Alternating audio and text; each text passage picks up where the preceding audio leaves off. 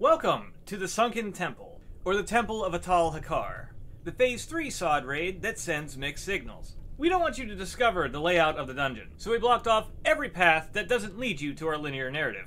And unlike in Nomer, we're not going to kill you this time if you decide to deviate from that path. The glowy wall will just say no. However, we do want to reuse assets, just not in a puzzly fashion. The iconic snake statues. Yes, kill the mobs and watch the beam go away. Also, to get here, use a rope, an innovative device used to ascend floors. How do we get down here again? Stairs. Yeah, stairs. We just couldn't. We couldn't? It's bloody carnage up here. What? What about the downstairs set? Oversight. You know what? I take it back. All hail the rope. I am ready to neck. Putting a pin in that onto the raid guide. Atal'Alarion. Alarion? This boss starts off with a trap gimmick. If you do not clear out the mobs above this arena, deactivating the statues, the boss will start with a permanent 500% increase in damage. Unless you are watching this video in the future and you're able to kill this boss in 30 seconds, do not attempt this. This boss is a tank and spank with mild coordination required. His main ability is Demolishing Smash. Roughly every 30 seconds he will cast this ability, knocking everyone in the raid back, dealing damage to them, as well as knocking the tank straight up into the air, wiping their threat, causing them to need to taunt when they land. This works in tandem with this coordination gimmick, Pillars of Might. 2 of these are usually cast before any Demolishing Smash, producing 4 to 6 pillars with each cast. For each pillar that remains active, his damage increases by 5%. Positioning players in front of the statues relative to the boss. When Demolishing Smash is cast, it will cause them to get knocked into the statues, destroying them, and sometimes bonking off of them instead of getting launched 45 yards. The entirety of this fight is keeping your tank alive, not getting behind on statues, and healing the raid to full before every Demolishing Smash goes out. With the Guzu Golf Gopher put out of commission, you can go back the way you came to the lobby, and a new entryway will be open for you, leading up a staircase with mobs on every flat until you reach the upper ring. That is surprisingly empty. Something ate them. This is your problem now, bud. And now it's going to eat me. Oh my god. Festering Rotslime. This fight is kind of a gimmick in and of itself. When you begin the boss encounter, there are objects on the walls that become attackable. They also melee back for a mild amount of damage. Go figure. When they are killed, they are placed into a spot lined up with the center of that hallway. They exist in this spot for 7 seconds, before despawning and beginning the timer to respawn another one in the place where you just killed one. This is a needed mechanic in order to counter the boss's movement. The boss has 2 phases. A movement phase where every 3 seconds he is slowly accumulating 5% movement speed. And then his retch phase. This is where he is rooted in place after consuming 3 objects by running over them before they despawn. A visual indication by the objects being stuck in his model as he is accumulating them, causing him to cast Retch, which hits everybody in the raid, visually removing all those objects when this occurs, sprinkled in between his normal abilities. This resets his movement speed. The route seemingly lasts 10 seconds, completing up to 3 revolting Retch casts. I say up to because I have visual information where he moves after doing it twice sometimes. Even during that route, he is accumulating speed. So even though it reset to 0, by the time he starts moving again, it's up to 20%. His main annoying ability is called Gunk. This targets 3 people in your raid, applying a dot that lasts for 20 seconds, that reduces movement speed by 75%, and is a cleansable disease. When cleansed, it leaves a 3-yard radius puddle on the ground. This puddle is called Nauseous Gas. It deals 500 damage every second, and hinders casting and melee attack speed by 75%. This is also periodically placed under the boss. These puddles last for 2 minutes total. So if you kite him the whole way around the rim in 2 minutes, you could be in a bad way. Lastly, he has a Devour ability and aura. The aura, if you are within 13 yards of him, you will take nature damage over time. The ability, if you are inside the center of his hitbox, you will become vehicled to him. You will then gain a breath meter indicating that you will suffocate if this lasts long enough. He can opt to melee you if he focuses you as his main target, and you will take his periodic damage over time, whether it's from his poison on the ground or himself.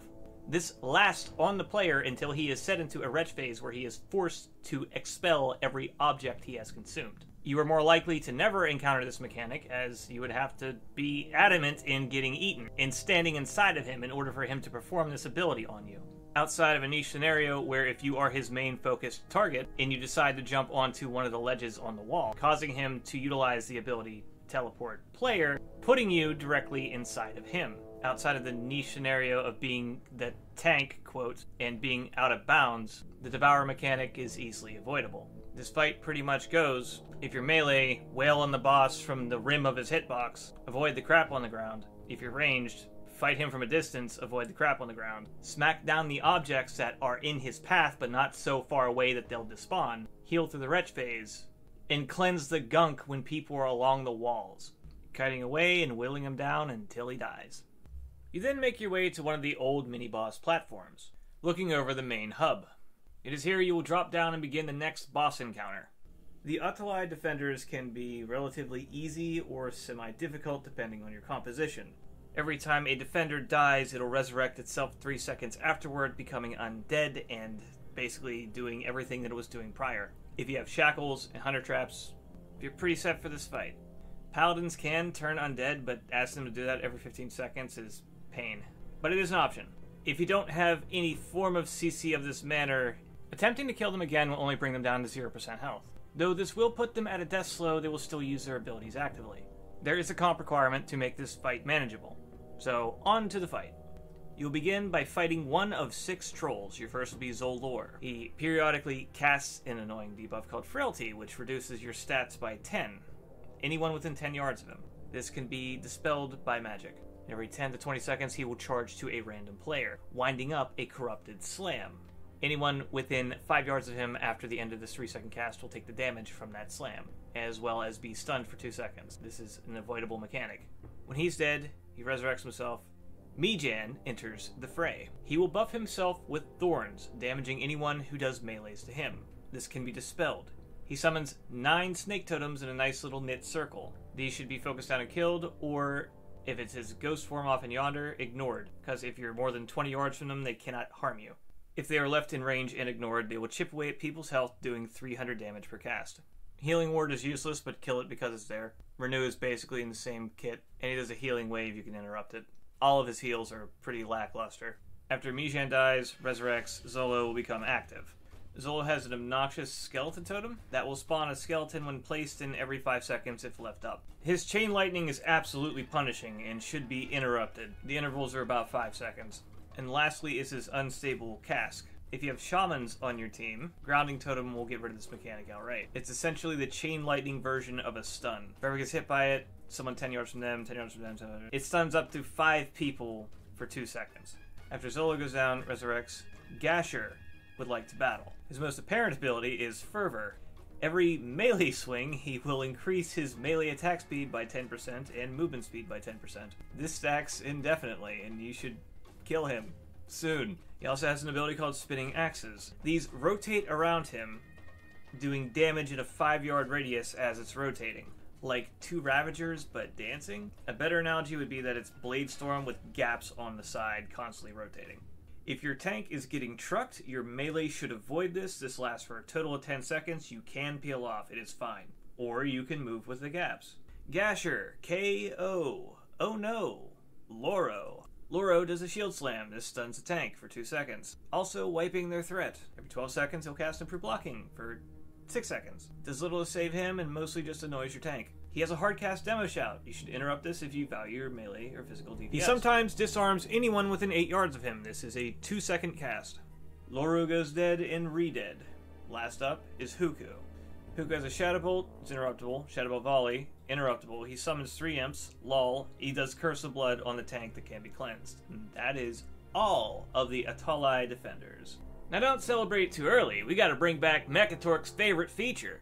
Activating the next boss by a proximity trigger. If your raid is not ready within 30 seconds and anyone is within that green inset in the center of the room, you will activate the next encounter. And your first reaction might be to salvage and run away, and this is your downfall. The bosses will touch down and begin patrolling the inner and outer ring.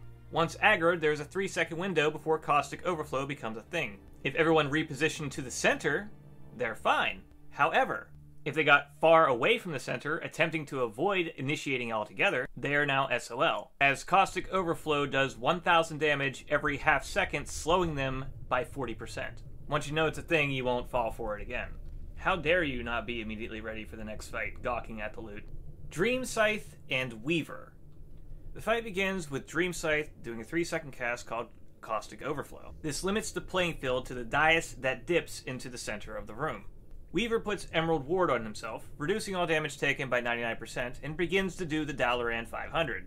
Dreamscythe, however, wants smoke. He sports a frontal cone called Acid Breath. This does 750 nature damage, and a stacking dot that does 215 nature damage every second for 45 seconds. This is a burden on the tank, and should be faced away from the raid so it isn't a burden to anyone else. You will likely need 2 tanks for this encounter. His ability is cast at 10 to 20 second intervals. He also does an ability called Wing Flap. This does no damage, it just knocks people back that are in front of the boss. And now the main attraction to this encounter is the Wing Buffet mini phase. Around every 30 seconds, he will position himself at either the north or the south rim of the dais. He will then knock everyone in the cardinal direction that he is facing. The only way that you are going to land into the hole is if you were staring him dead in the eyes in his melee range, lined up with the hole, as any other location will make it impossible for you to land in said hole. You whittle him down to 80%, and then Weaver comes in, tagging him out, where Dreamscythe will now do the Atal'Alarion 500. There's no real discernible difference between Dreamscythe or Weaver. They both do roughly the same damage and have the same attack speed.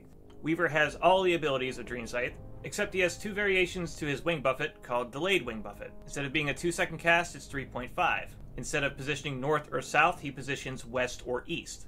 At 60%, Dreamscythe is sick of running around and he joins into the fray. You now have to deal with both dragons at the same time, but since they share a health pool, this is a damage increase for anyone who can cleave. Roughly every 20 to 30 seconds, they will do a combined Wing Buffet, where Dreamscythe will go off from the north or south, and Weavers will go off from the west or east, with a second and a half in between them. These combined don't threaten to knock anyone in the hole unless they're in really dumb spots. Similar for getting knocked out of the rim, as a descended platform works in your favor. 60% to 0, it's a DPS check, unless you have a way for your tank to clear their stacks. Eventually, Acid Breath will get high enough if the fight drags on to kill your tank. To summarize, face the bosses away, don't be in bad positions for the knockback, heal the raid to full between the double buffets, and GG, you've killed Dreamscythe and Weaver. You then make your way to the Lair of the Chosen, where your melee will start believing in ghosts, and pets will get feared, pulling an overwhelming amount of trash. Welcoming you to the cult is Jammal'an the Prophet, and his sidekick, Ogum the Wretched. Jammal'an has a buff called Ritual Leader, healing him for 20% of his health every second. What is a leader without followers? This persists until Ogum the Wretched is killed. You may want 2 tanks for this fight. Jammal'an casts 3 abilities throughout Phase 1. Smite, which focuses his tank target. You do not have to interrupt this as the damage is negligible. Holy Fire, which hits up to 5 targets with instant holy damage and a damage over time effect that can be dispelled. This can be interrupted, and should at every turn. And last is Holy Nova. This produces 2 holy bolts that travel to the location of 2 raid members. When it lands, it produces a 6-yard pulsating AoE that damages every second and lasts for 45 seconds. 250 holy damage per pulse. The main focus target of Phase 1 is Ogum the Wretched. Roughly every 25 seconds, he will cast Agonizing Weakness. This will affect 10 people, dealing damage and reducing their damage done by 50%. This is a curse and should be dispelled as soon as possible. On his tank target, he will cast Mortal Lash. This deals 500 shadow damage and reduces healing taken by 50%, lasting for 12 seconds. After you beat Ogum the Wretched into the dirt, the Ritual Leader buff will disappear, and Jammal'an the Prophet will begin draining Ogum the Wretched. This is flavor RP in free DPS time. He will no longer attempt to smite or Holy Fire. On top of still using Holy Nova, he gains Shadow Sermon Pain. Every 20 seconds, he will put a magic debuff on 10 people, dealing 600 shadow damage every 2 seconds. This should be dispelled as soon as possible. Every 15 seconds, he will cast Power Word Shield. This absorbs 100,000 damage taken. This should be purged or dispelled as soon as it comes up. Every 30 seconds, he will cast Psychic Scream. This can affect up to 8 people. It has a 2.5 second cast. You can avoid this outright by running away from him, as it affects anyone within 8 yards of him, and 2.5 seconds is more than enough time to break away. And lastly is Massive Penance. Everyone in the raid will take 1.5k holy damage over the course of 3 seconds. Summary: beat down Ogum the Wretched, dispel the curses, kick Holy Fire, don't stand in the broadcast of Holy Novas. Phase 2, dispel Power Word Shield, cleanse Shadow Sermon Pain, step away for Psychic Scream, avoid the Holy Novas being broadcast on the ground, top the raid through Mass Penance. And that is the end of Jammal'an's cult. Now this is unique. I've heard of clearing bosses to prevent trash from spawning. However, this might be the first time I've come across clearing bosses to cause trash to spawn. You clear the way toward the Chamber of the Dreamer, where you will find Hazzas doing what his family does best. Bear with me on this one. The Hazzas and Morphaz fight is, if not unpolished, unfinished. It is scuffed, to say the least. More into that after I explain the fight. Hazzas has 3 abilities. The one concerning your raid is Dreamer's Lament. This is a dot that does 2,000 damage to 6 people over the course of 10 seconds. It's cast every 15 to 20 seconds. The one that causes positional annoyance is Backfire. This is a tail swipe that whips out 30 yards, 90 degrees from his back end. Well, that would be if it worked intentionally. A portion of this cone clips through the front of the boss, meaning your tank is also in danger of getting knocked back. Generally, being 3 yards away from the center makes it safe, but that is a current known annoyance. This will deal damage and launch anyone affected by it 45 yards. And his main tank concerning ability is Corrupted Breath. This is a 90-degree frontal cone that applies a dot that stacks with more applications of, meaning tank swapping does have value in this situation. When the boss reaches 80%, this is where it deviates. You can either attempt to play by the book and progress in the fight as intended, or you can opt to cheese. If you go the route of how the fight is intended, the boss casts Animated Flame.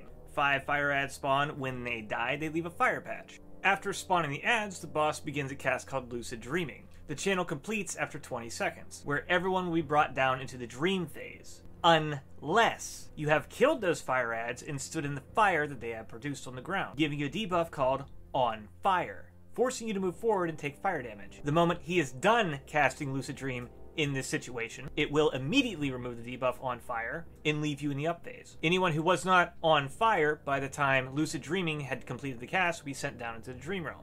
Hey yo, go to sleep. In the Dream Realm, periodically you will deal with falling rocks. You have a travel time that projected you can move out of them. And you will find Morphaz immobile on the side of the room, as well as 5 Nightmare Vine targetable objects. In this phase, Morphaz takes 100% increased damage, and those Nightmare Vines produce a dream portal that brings you back up to the real phase. The problem, though, is if more than 5 people are down into the dream phase, each dream portal has 1 charge. Why is that a problem? Since getting down here, Morphaz has been channeling a cast called Eternal Slumber. This instantly kills anyone in the dream phase the moment the cast completes. If you don't have enough portals to get everyone out, you're sacrificing people. Or so you would think. You see, that fire up top holds way more importance. If you push this phase and didn't kill any fire elementals, the portals are a means to go do that. If one is killed and someone stands in that fire patch, they can run with their on fire debuff into the sleeping players of the raid. This will wake them up, immediately dispelling their own on fire in the process. And this can be repeated for everyone down in the dream phase. The fire elementals, if alive, and fire patches persist throughout the entirety of this transition and despawn the moment that it ends. Once everyone is out of the lucid dreaming phase, he cancels his cast and goes back to doing normal mechanics. Well, what's the cheese phase then? Well, since it takes him 20 seconds to cast lucid dreaming, and the hideaway at the arches of this boss area are available to people, because you need to have room to be there while he's roaming around and not get locked out, you can opt to go to those arms near the beginning, before he completes his lucid dreaming cast. Line of sight it entirely and skip the down phase outright. Just have all the fire ads come to you, kill them.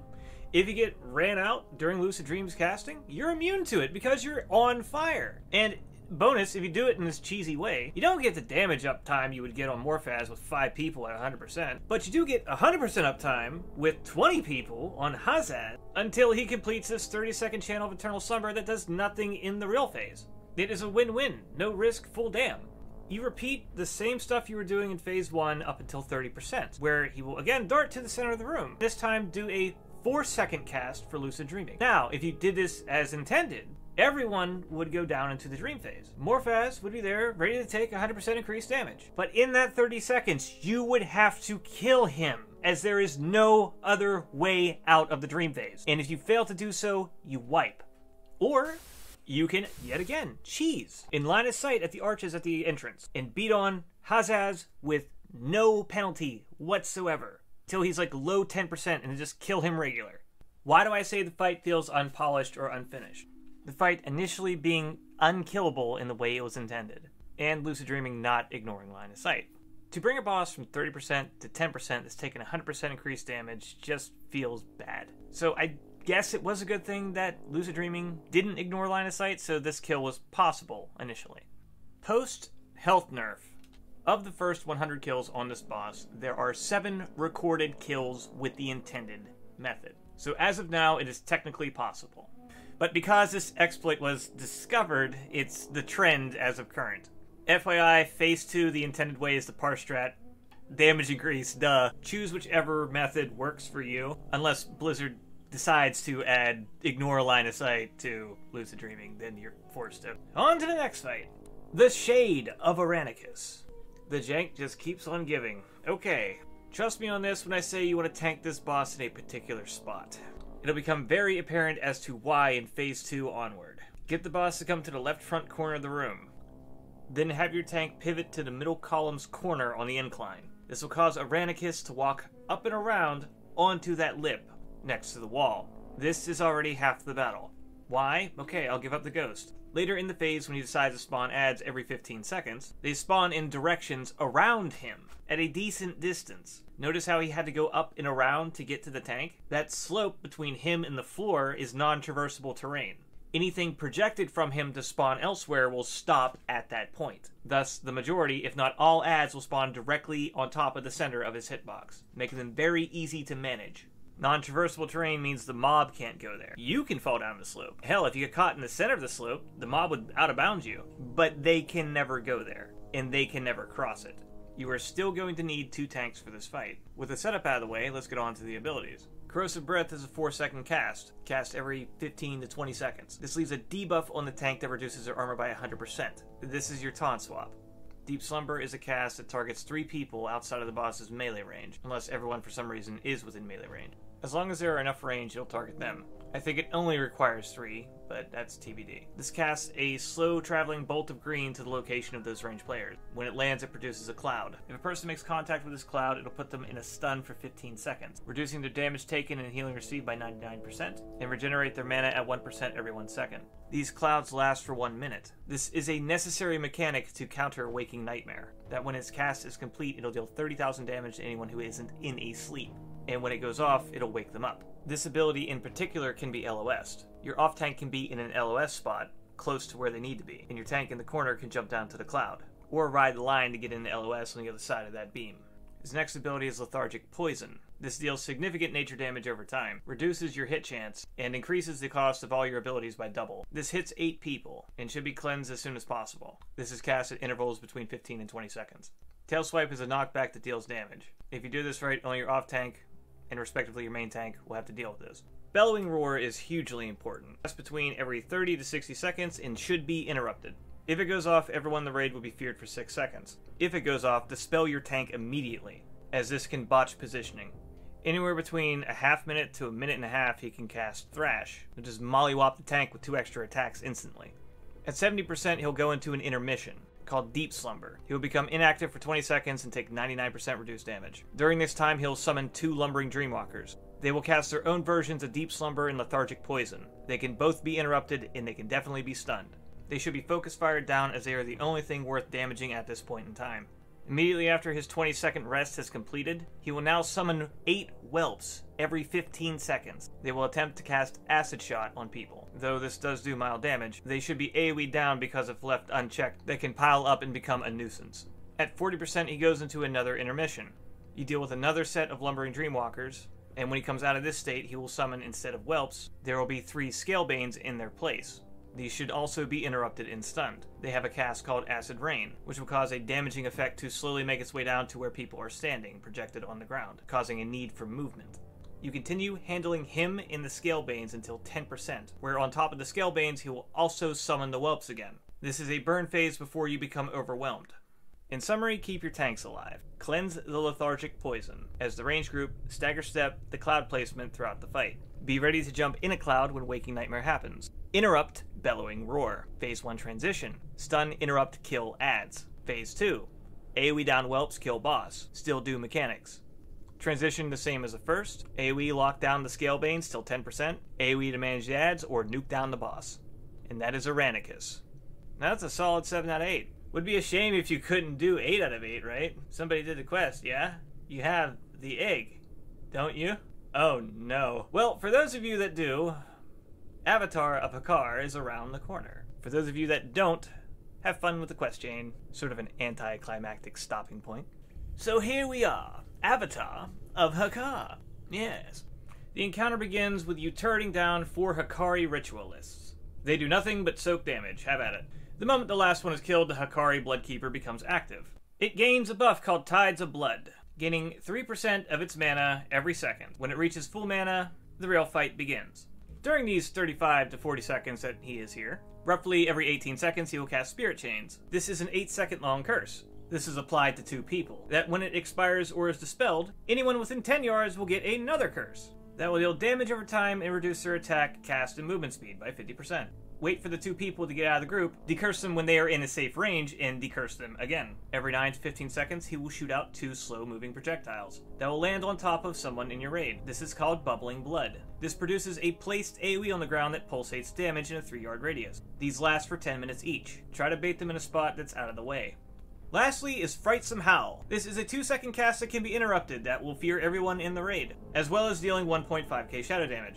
After 40 seconds of dancing with this Dratini, he will have reached full mana, where he commits Sudoku, and the Avatar of Hakkar is brought into the world. Half of the percentage of damage taken by the Bloodkeeper will be transferred to Hakkar. There is 7 seconds of RP before Hakkar becomes active, meaning free DPS. Hakkar has 5 abilities. Every 8 to 10 seconds he will cast Blood Nova. This deals 500 shadow damage to everyone in the raid.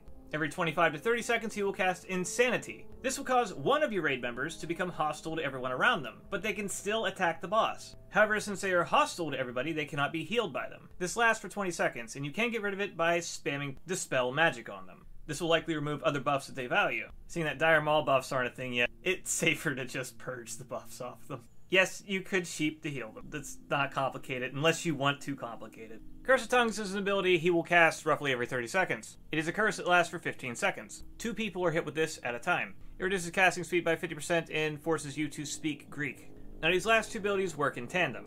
Corrupted Blood is cast every 15 seconds. This is a dot that pulsates damage every 2 seconds, and attempts to jump to anyone within 8 yards of the affected players. This is initially applied to 2 people at a time, meaning 2 people need to get away from everybody else within 2 seconds of getting this debuff.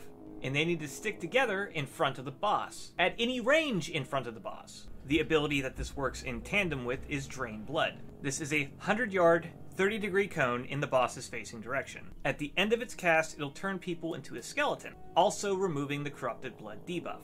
This is a 4-second cast that happens roughly every 35 seconds. The Skeletal debuff reduces all your healing taken by 100 and increases your movement speed by 35%.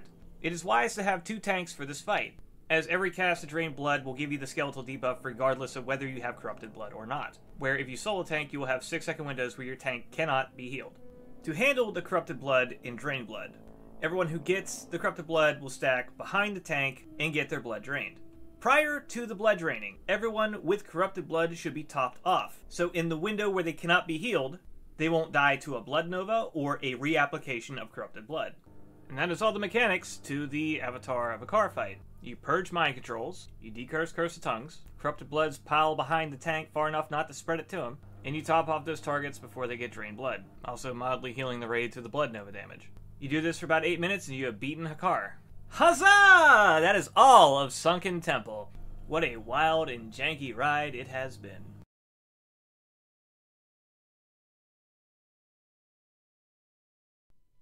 The boss despawned? The boss despawned and we got no loot! Oh whoa, ooh woo, oh whoa. Error Cube, what is your wisdom? It is ready. When it is ready.